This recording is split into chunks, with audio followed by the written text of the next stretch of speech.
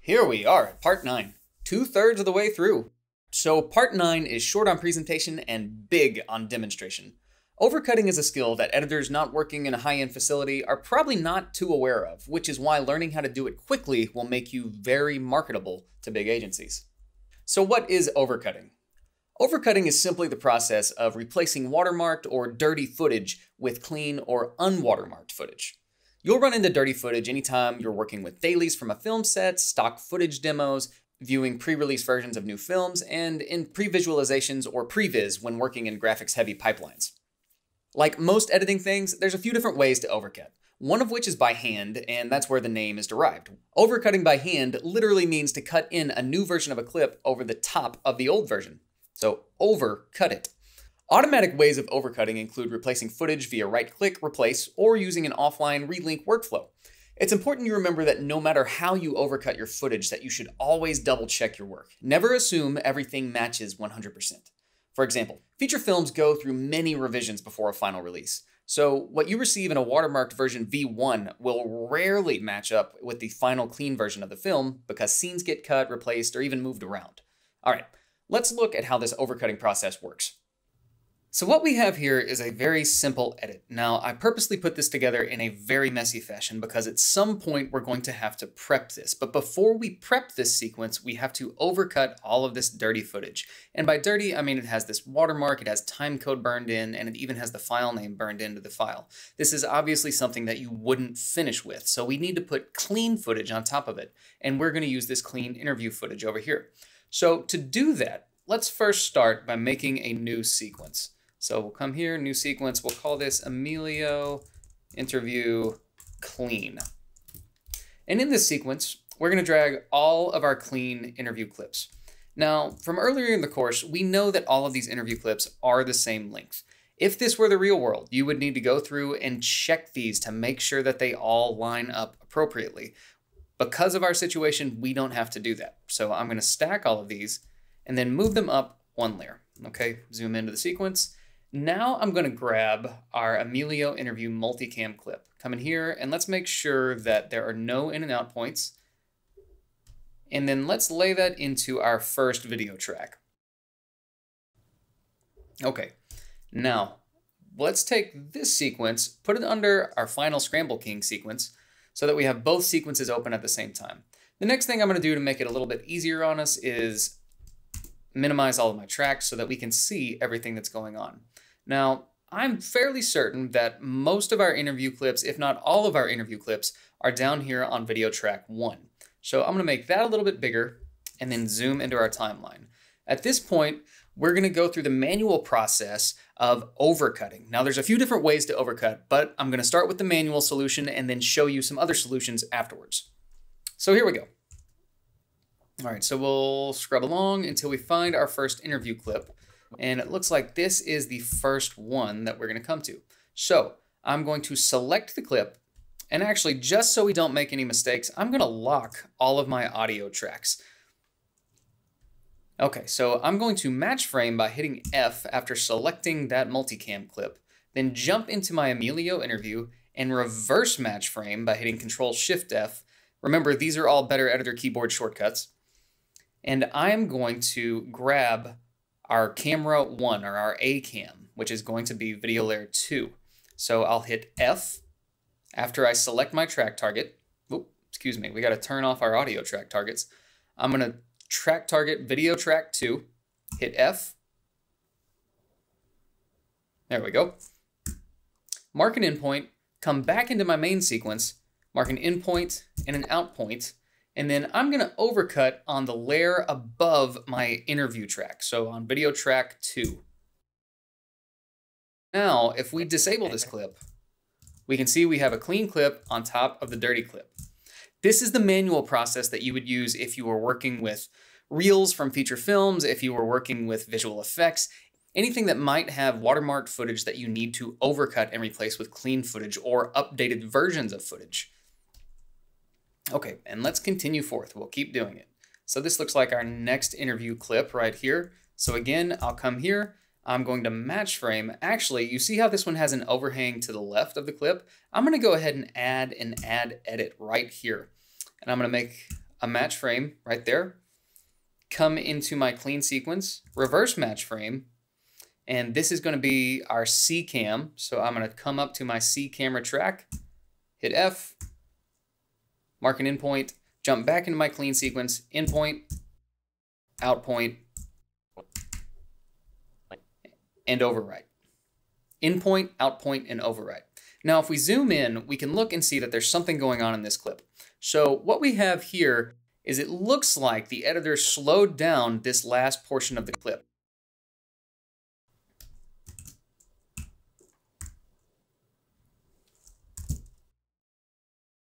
But what we have to make sure of is that we copy the time remapping properties of this clip as well.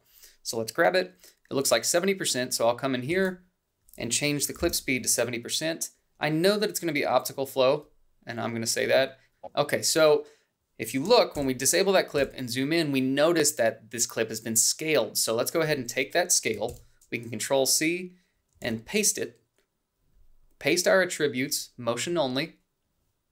And it's not going to cooperate with this. That's okay. So we can come in here, grab motion, and it looks, that's odd. Oh, wait.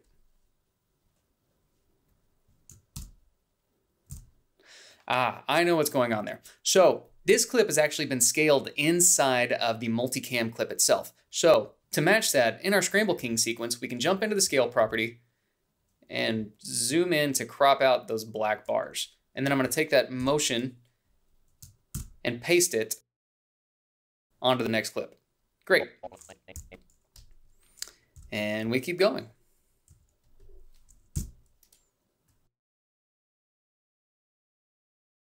Again, we're going to match frame, jump into our clean sequence, reverse match frame. This is going to grab camera 2. So I'm going to select it, hit camera 2, mark an endpoint to make sure we're looking at the right thing. Come here.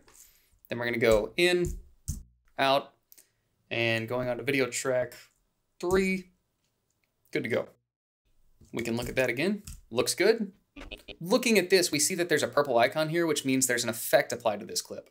I'm going to guess that, yes, it's a warp stabilizer. So I'm going to take this and paste it onto this clip. And what's cool is because this is the exact same clip, we don't have to analyze this again. All right, again, just to double check, looks good.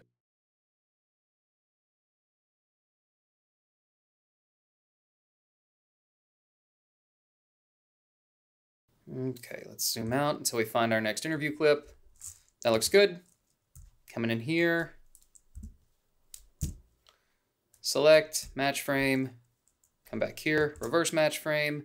This is camera C, match frame, endpoint, come here, endpoint, outpoint. And double check. Again, we got to scale it up. Zoom back out, find our next clip, and repeat the process.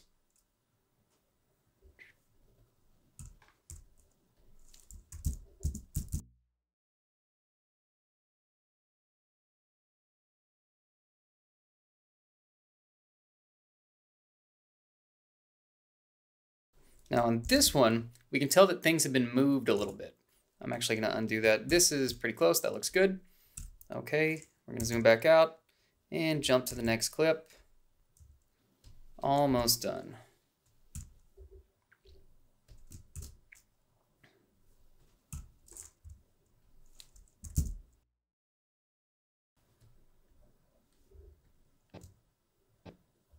Looks good.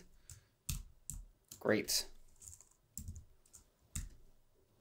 Okay, so that is the manual method for overcutting. Now I want to talk about some ways to do this automatically, and we can continue looking at our Emilio interview. So if you're looking at this and thinking, man, that looks like a multicam sequence, you would be exactly correct. So what I would recommend is saving a new project, which I'll go ahead and do that. So we'll say save as, and I'm going to call this overcut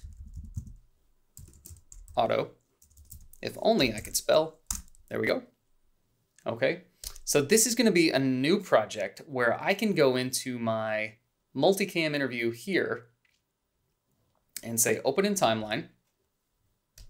And now what I'm going to do is actually replace these clips in the multicam. So I'll go ahead and just add these 3 layers up. We're not going to get rid of them. We're just going to disable them.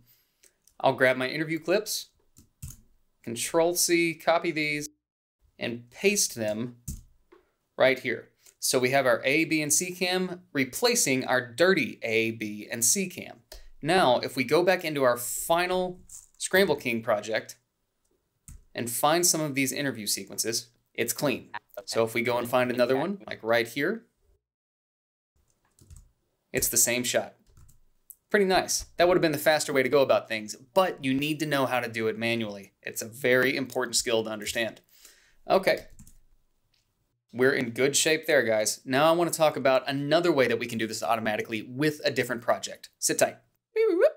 All right, hopefully that wasn't too long of a wait. So we're in a new sequence right now. This has nothing to do with our Scramble King project. And all this is a fun project of a dude walking into a warehouse and banging on some drums. Pretty cool.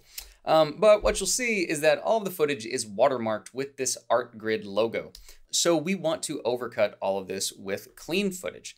Now, there's a couple of ways we can go about this, and one of the ways that I want to show you is replace with clip. This is one of my all-time favorite commands inside of Adobe Premiere. It's useful in so many ways besides overcutting, but that's what we're going to look at right now. So let's just start with this first clip of the man twirling around his drumsticks. So to find that, I'm going to Shift F, and let's copy that file name and paste it up here. Okay, and so that's going to pull up 2 clips. And if you'll see what I see, we already have an issue right off the bat. Our frame rates don't match. So our dirty footage is 23976, but our clean footage is 25. And that's because this clip has been interpreted. And I know that all of the dirty footage has been interpreted as well. So what I'm going to do is uncheck this. Let's go to all of our clean footage. See, it's all 25 FPS. And I'm going to right click and say modify interpret footage. And we're going to change this to 23.976. Great. Okay, now we can twirl this back down and let's find our clip again. Great, that's still there. Okay, so we have our clean clip loaded up in our monitor. Now, I want to show you something else. So if we come here and go turn on our overlays, you'll see that our first clip on our video track 1, the time code is all zeros, where if we look at our source clip, we have actual time code. All right, that presents a bit of a problem. These things are not going to match up. So what do? How do we deal with that? Well, since this is stock footage, we know that these clips are the same, even if their timecode doesn't match up. We bought them from this stock footage provider. So knowing that and seeing that at the beginning of the clip, we have this little white triangle right here, that triangle tells us that is the head of the clip. So I know that I can cut in the beginning of this clip and it should match up to the beginning of our dirty clip. Now, what I'm gonna do is I'm gonna select this clip and I'm gonna say right click, replace with clip from source monitor. And you'll see that our art grid logo instantly disappeared. If we want to make sure that this clip is the correct clip, another step that we could do, let's undo that, is I could actually alt drag this clip up to create a duplicate, and then I'm going to replace the dirty clip in this clip. So now our watermark is gone, and I can go to Effects and drop my opacity down to 50%. And looking at that, I can see that everything does indeed match up. So let's pull that back up to 100, and we'll drop this clip down. Okay, so let's back up and go to another clip to show you a different example. Okay, this guy walking in will be fine. I mean, it's the same dude. Okay, so let's pull him up, and you can see that his time code starts at a different time. He's starting at 3 seconds into the clip. So let's find this clip, and we're gonna Control C, put that up here. Okay, so our clean footage is up here. We're gonna grab this. And now what I can do as a different trick, if I know that this clip, this dirty clip starts at hour 0, if I know that this dirty clip's time code is all zeros, that means that we are 3 seconds and 19 frames into this clip. So I can come to my clean clip and just say plus 3 seconds and 19 frames, and that should be the exact frame that we need to start on. So I'll come here and we will right click. So I'll come here and say Control R, which is my hotkey for replace with clip. And just to double check that everything matches up, we'll select this again. And this time I'm going to make this blend mode difference. And everything looks pretty clean. Might be a hair off. There we go. That's what we're looking for. Okay, make this normal, and we're good to go. All right, so that's how you use replace with clip to replace these things. Now let's do one more example. Let's pretend that we don't use our overlays. So I'll come to the beginning of this clip, and I'm going to again search for this clip in my project panel. So go here, great, and do that. Okay, so we pull up our clean clip.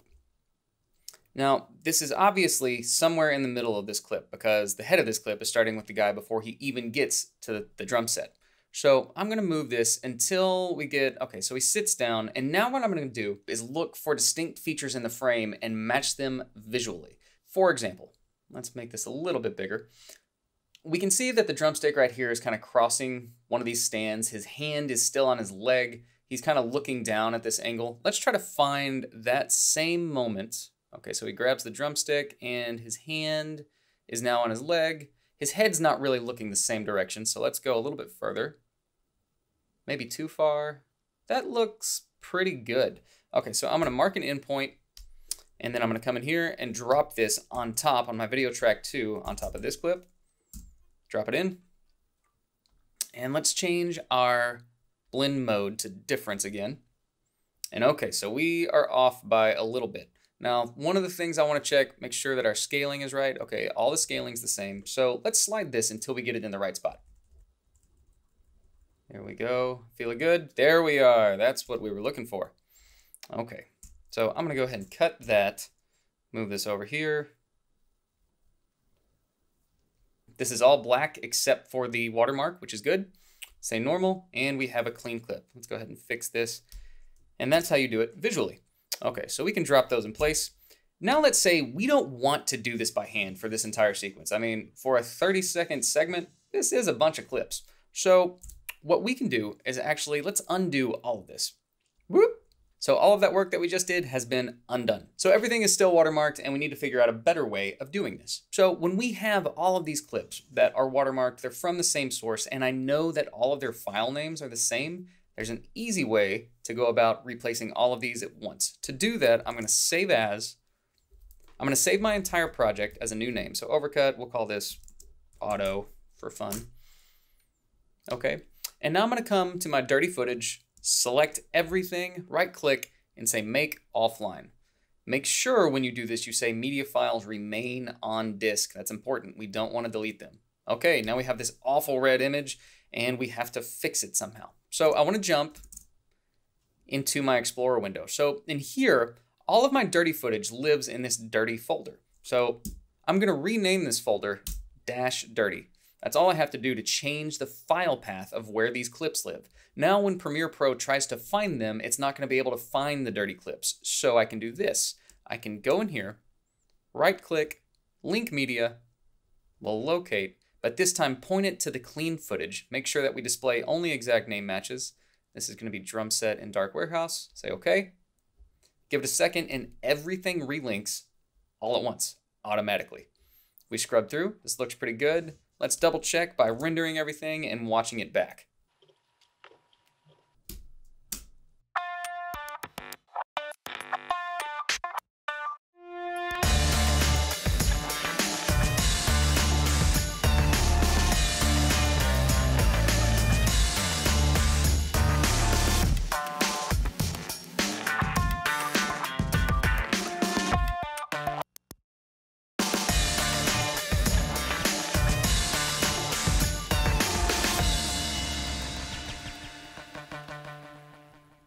All right, it looks clean. I think we're in business. Done and done. Coming up next is one of the most important things you can learn heading down the path of a professional editor, and it's a must-have skill for assistant editors. In part 10, we're gonna learn how to prepare a sequence for finishing.